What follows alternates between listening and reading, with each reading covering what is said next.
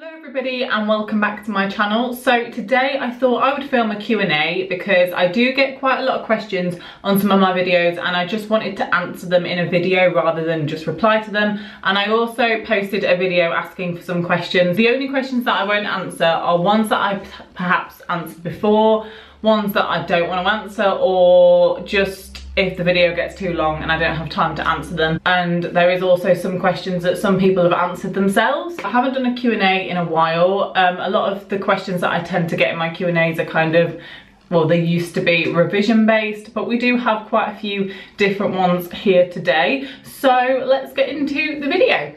Also, I just wanted to point out that this is going to be quite a casual video, and then the next one that I post is also going to be quite casual because as this video goes up, I should be in Freshers Week of Uni. Sorry, I feel like that's a bit blurred. Okay, I should be doing Freshers Week of Uni. Hopefully that's going well. I am going to be vlogging that week, so if you want to see that vlog then stay tuned. But I'm going to be vlogging that week, just kind of giving my opinions on how I feel every single day. So hopefully it's a decent week. Some of the questions are related to that as well. The point of what I was just about to say is that I'm not going to be in my bathroom for too much longer. I am going to make a little autumn background and I'm going to have that background for a while. Okay, so Serena T asked, you said next week is Freshers Week for you, so I'm assuming you're going to uni. Yes, I am. What uni are you going to and what are you going to study? Well, I didn't in previous videos say what university I was going to, but I don't really think it matters like whether I say it or not. I'm going to Lincoln University and that's like near to where I live, like it's the closest uni to where I live, so it just kind of makes sense. I live in Lincoln. So I'm going there and I'm studying accounting and finance. I have known that I've wanted to do that for quite a few years, so I think that's definitely something that I want to do. It's not just an idea that I plucked up one day. I have wanted to do accounting and become an accountant or something like that for many years. So I think this is the right path for me and the right course for me. So the next question, and this person actually asked a few questions and these are quite good ones. So Caris Jenkins asked, what's your biggest problem with the education system? Now, obviously, I have to think personally from my point of view and my perspective based on my upbringing and my life and my experience with school. I personally think what I found most difficult about the education system and what I feel most passionately about is the lack of understanding of children's mental health issues. And I do talk about this quite a lot on my channel and also on my Snapchat. If you don't follow my Snapchat or you don't have me on Snapchat, then my name will be on screen. I do post a lot about my opinions on there that I wouldn't really post anywhere else. You can go and follow me on there if you want to and add me and I might add you back. So I just think that teachers and head teachers and, you know, just everyone involved in the education system in a school environment have such a lack of understanding of how to deal with children that have mental health problems, and it isn't obvious at all when a child does. There's a spectrum of different mental health issues and I think teachers don't know how to deal with them all because there's so many, and they also don't know how to recognise them, and I think that kind of should be something that is educated to a teacher before they have the job. Because the way a teacher is with the children impacts them massively. The way a teacher deals with a child really affects their mental health and affects the way that they are. And I know this from experience because obviously I've said this before, but I had selective mutism, and the way that some teachers were with me made me worse and made me feel more anxious about myself and more self-conscious, and it was the way that they acted. And looking back, I can kind of recognise that what they were trying to do is they were trying to involve me in things that I necessarily didn't find, I didn't feel comfortable involving myself with. And I don't think pushing a child to do something is ever a good thing to do. Things like that can mentally scar people, and I know that you have to push yourself in life, but it's so much more difficult when you're a child, and it can often affect the way that you are later in life and bad memories, that kind of thing.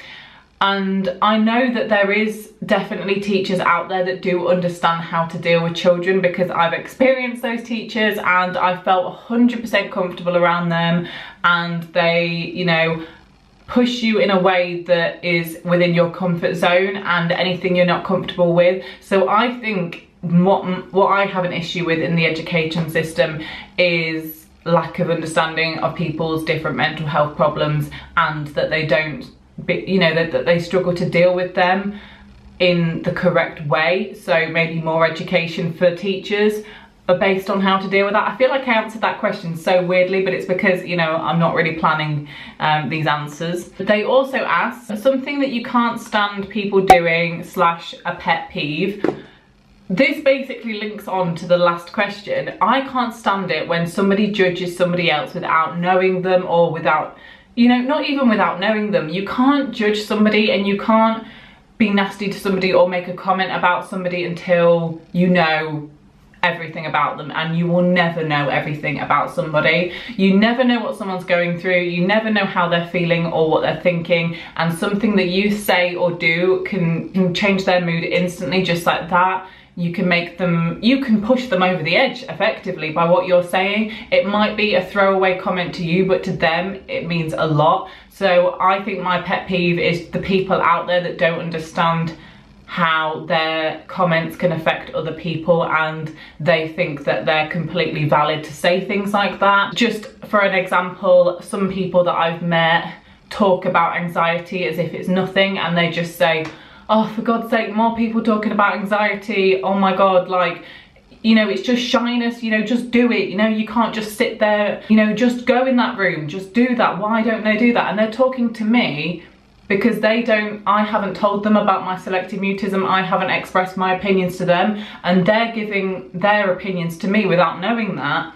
And I know how completely wrong they are, because when you experience anxiety, it is not as simple as, oh right, so you tell me to go in that room with those people in there, oh, I'll just go and do it then. It's so different. So I think you can't make comments on something that you've never experienced before. And finally, they asked, what's your favourite makeup brand and favourite product?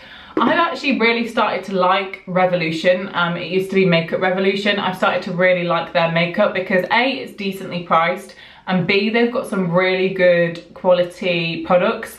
Their eyeshadow palettes in collaboration with Soph Does Nails are amazing. So the Soph X Revolution palettes, I've got both of them. And her lipsticks are amazing that she brought out with them. And also their concealers. They have recently brought out a foundation that I really, really want to try. And they said favourite makeup product. I would actually have to say my favourite makeup product is one of the Soph X Revolution palettes.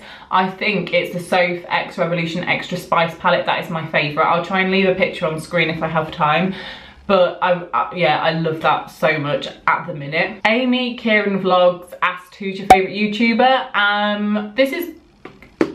It used to be the Anna Edit, and basically the reason why I love her channel is because she's very organised, she's very down to earth, you can tell she's incredibly honest and very relatable. She doesn't make clickbait content, it's very fashion, makeup, lifestyle based. It's just the kind of like a normal person. You can tell she's completely normal, and that's what I like about her channel. But I have really been loving Tati's videos. She's like a makeup guru, I'm sure you know who she is. She's got loads of subscribers. Sorry, there's a bit of hair like on my face, so I'm just like, what the heck is this? There we go. She's a makeup guru, so she's a beauty guru, and she posts 5 times a week, Monday to Friday, and her makeup videos have really improved the way that I do my makeup. I know some people will probably beg to differ by looking at my face. Oh, by the way, my skin is a little bit oily today. I'm sorry, but it's my skin, not my makeup.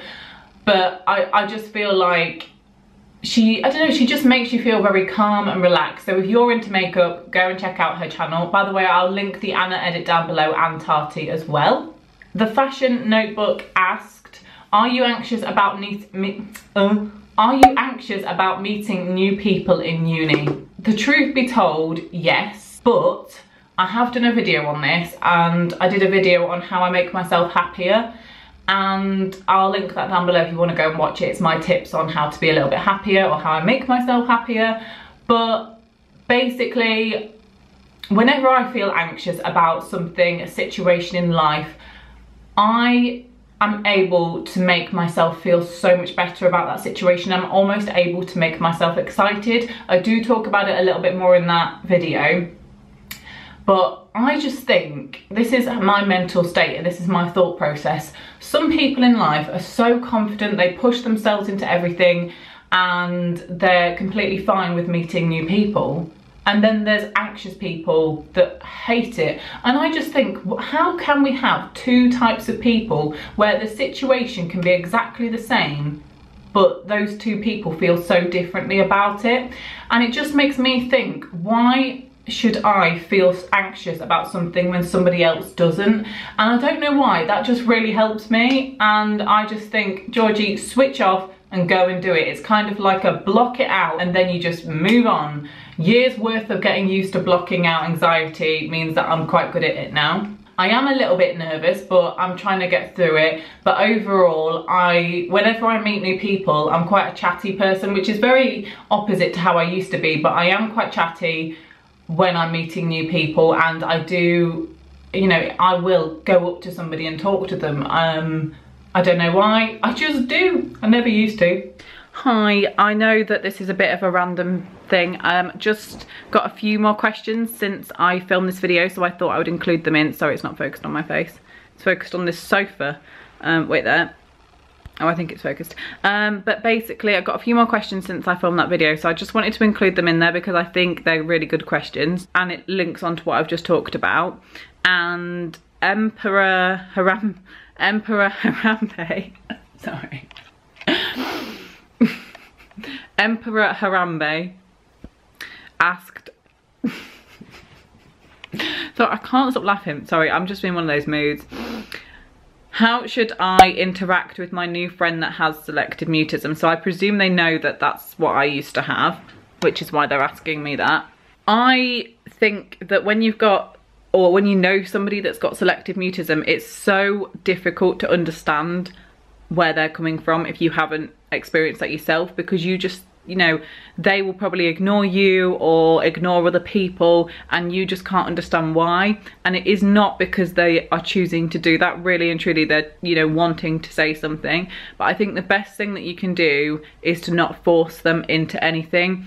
Don't try and make them do things that they're uncomfortable with. So for example, that this is a stupid example, well this is a real example, but for example, if you're at school and I don't know, you need to enter a class to ask a teacher something and they can't do it and they say they don't want to, don't say, oh no, you do it, like go in, you know, and you think that you're helping them out by kind of pushing them forward to do things like that.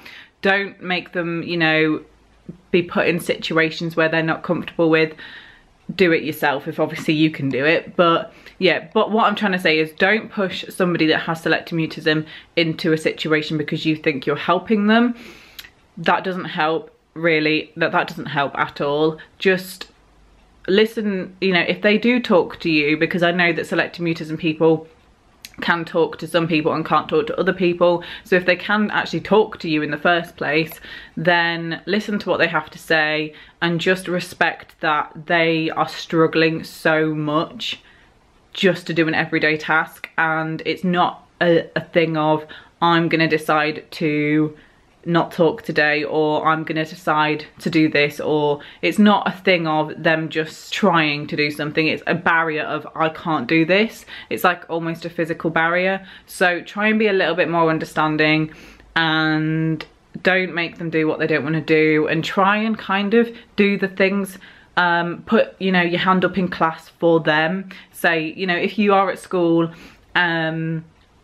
and they want to ask the teacher something, ask the teacher for them, because I know it sounds like you're not helping them by doing that, but actually you are, because you're making them feel a little bit more comfortable and not worried, and eventually, you know, over time they will start to do these things themselves, but nobody forcing them to do it will make them better. So if you've got a friend with selective mutism, patience is key. Try not to get angry at them and try not to force them to do anything, and just let them know that you're always there for them and that they can rely on you in situations and things like that. So thanks for that question. And then I did also get another one from Angel SFM, and they also commented on one of my other videos saying they're a new subscriber. So thanks for subscribing to my channel. What games have I played growing up? Well, Monopoly. I'm talking about board games here, by the way, but I will talk about actual like game console games. But I love Monopoly. I also love Pictionary. Like, I'll still play these games now, but as a child I used to play them a lot. I used to have this game that I absolutely loved. I was obsessed with. It's called Mousetrap. I don't know if anyone remembers that. It took a million years to set up, but I absolutely loved it. I didn't actually play the game. I just played with the mice and the cheese. So yeah, but in terms of like game console games, I really like, we had a Wii. It's actually still down there. I don't know if you can see. It's just like that white thing there. And I used to love Mario Kart, still do. It's a classic. Mario Galaxy. Me and my brother used to play Mario Galaxy together because we can play it as a 2-player, and I loved that. So yeah, Mario Galaxy was a good one. And Ratatouille. Was that on the Xbox? I think we played Ratatouille. I think it was on the Xbox. That's a good game. I liked that. In fact, I want to play that now. I want to go back and like play over old games, because it's not that it's just reminiscing, and it's also still fun. So yeah, and I don't really play any games now. Now I like games like Brain Master to test my brain. But yeah, thanks for your question, and I think that's it for now, unless I get some more and I might insert them in. So yeah, see you. Ryan R said, what made you want to start your YouTube channel? I've answered this many times. It's literally the same question in every Q&A. I feel like I always answer it so different in each one, but I'm going to talk about why I make videos still now. That's what I'm going to talk about. Well, I first started my channel because I loved watching what people did, and I wanted to do that myself. I still make videos now because I love to be able to express my opinions, and I love to be able to talk about things that I'm passionate about, like mental health, happiness, things like that. But I also love for there to be an element of creativity. I can come up with ideas, you know, they're not really original ideas or anything, but I like doing my makeup on camera. I also like doing vlogs, and it just gives me a chance to kind of look back and watch my life, you know, especially with the vlogs and things like that. So there is a lot I love about making videos that I don't ever want to. I do make some money from my videos now, which is really, really good. And I have just had my second AdSense payment. You know, I am earning some money from my adverts and from my videos and things like that. But that's definitely not the motivation, because if it was, I would give up by now, because you don't earn that much from YouTube. Warren Genders said, why are you so bad? Oh! Nearly fell. I hope that answered your question. Okay, Dominique Benz asks, by the way, sorry if I pronounced your name wrong. Hobbies, making YouTube videos. I like baking, watching YouTube videos, travel tips. I don't go traveling at all. I have been on holidays to places. I've been abroad a few times. I went to New Zealand once, and obviously we traveled through New Zealand, but I was 12 years old then, so I don't really have any travel tips because I don't travel very often at all. What hair colours do you have? I think they mean kind of what hair colours I've dyed my hair.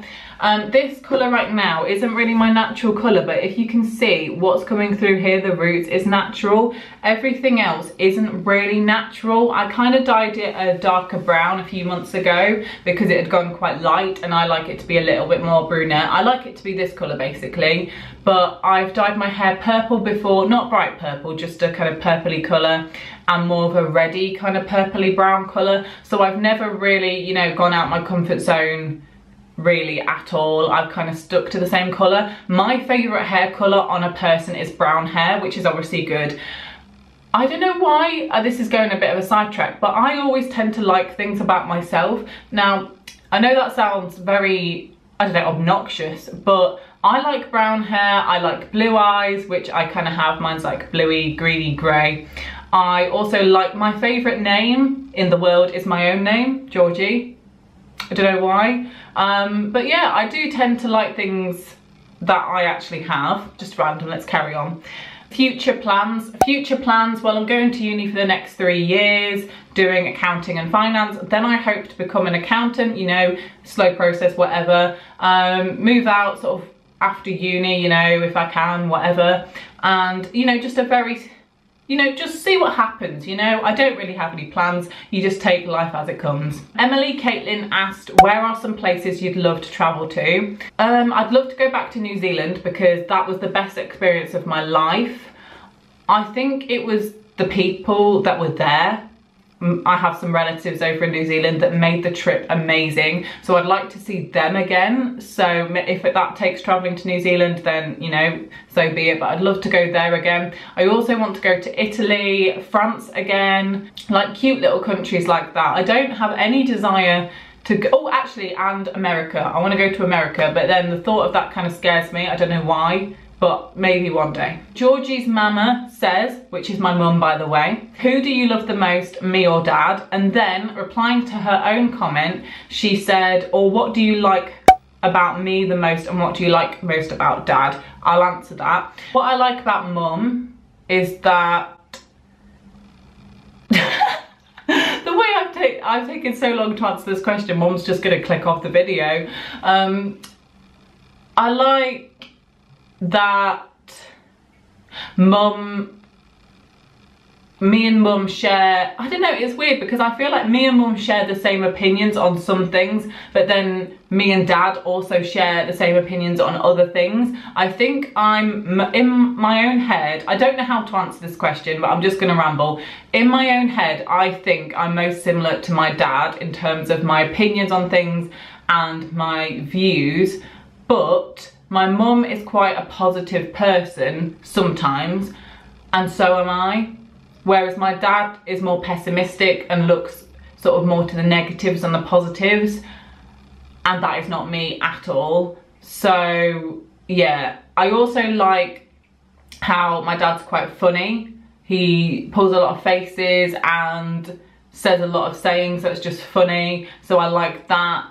But I can't, you know, it's very difficult because it just is. Raya June, okay, I'm gonna have to leave this person's name on the screen because I'm so bad at pronouncing names, but she asked, when did you start your YouTube channel? Well, before this channel I did actually have another channel called Georgie Beauty, and this was I called it Georgie Beauty, and I had that channel for just over a year, I think. Was it nearly 2 years? I'm not sure. Probably just over a year, and I had about 800 subscribers on that channel, and it was deleted by my ex-boyfriend when we broke up.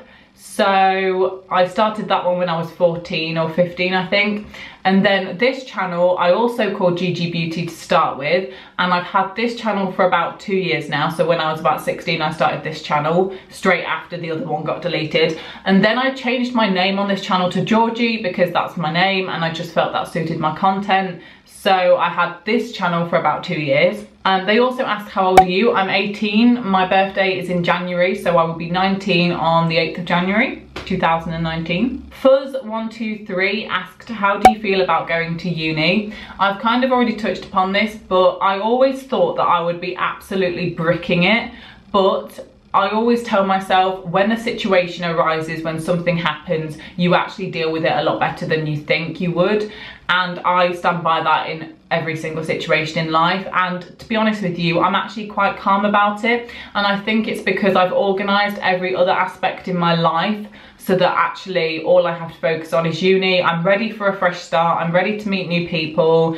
And all of my friends are still staying in Lincoln, which I'm so happy about, so that makes me feel so much better. Mia Gray asked, Nicki Minaj or Cardi B? Neither. Asaya, oh my god, I can't pronounce this name. I'm gonna leave their name on screen. But they asked, do you ever wear fake lashes? No. I've worn them twice. I first of all put them on once when I was probably like 12, just as a joke, and they looked terrible. I then put them on probably 1 or 2 years ago, probably like a year and a half ago, just some cheap ones from Primark, and again, they looked horrifically bad. It was actually in a vlog, I can't remember which vlog, but it was in a vlog and they looked terrible. I've never been a fan of false lashes. on myself or even on other people. I don't really think they're necessary, to be honest. I think, you know, people look good without them, so it's not needed. And then Urbanator, which is Aubrey, he's been on my channel several times, says, if you could move to one country to live there to start a family, where would it be? Did he say one country? Well, I take it he means not this country, because otherwise I would just say England. So aside from England, it would probably be New Zealand, because they speak my language, English. The people there are really nice. The countryside is amazing, and it's just a great country with great people in it. And I think it's most similar to England than any other place. It's very far away, but if my whole family moved over to New Zealand, then I don't see what the issue would be. So yeah, I'm gonna say New Zealand. Johnny Coxon asked, what's your favourite band? Sorry, I nearly forgot to do that because he asked me on Snapchat. My favourite band, I don't really have a favourite band because I don't really listen to music very often, but I do quite like the Arctic Monkeys. I really like quite a lot of their songs and their style of singing and just, you know, the vibe I like. So I would say them, but there is loads of other bands that I also like as well. But again, like I said, I'm not really a musical person in any way. I don't even listen to music very often. Well, ever. Like, I don't ever listen to music unless I'm in the car and some music comes on. So this is the end of my Q&A. Thank you for all the questions that you gave me to answer in this video. I hope I've answered them all. So thanks for everybody that asked me questions. Give the video a thumbs up if you enjoyed it. I want to do some more Q&As coming up in a few months. So, you know, get your questions stocked up and subscribe for more content on this channel, and I will see you in my next video. Goodbye.